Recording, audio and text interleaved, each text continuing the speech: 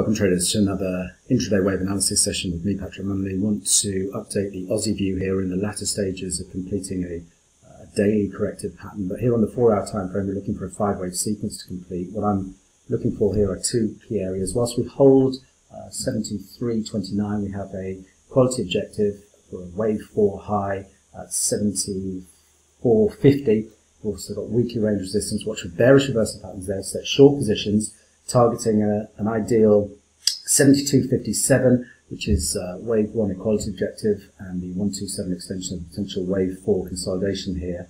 Watch for bullish reversal patterns there. Certainly if we can maintain momentum divergence to reverse short positions to the long side as we see a more meaningful correction of the entire decline here, and we should be back into the 76 area. As always, traders, plan the trade, trade the plan, manage your risk. Until next time, thanks very much.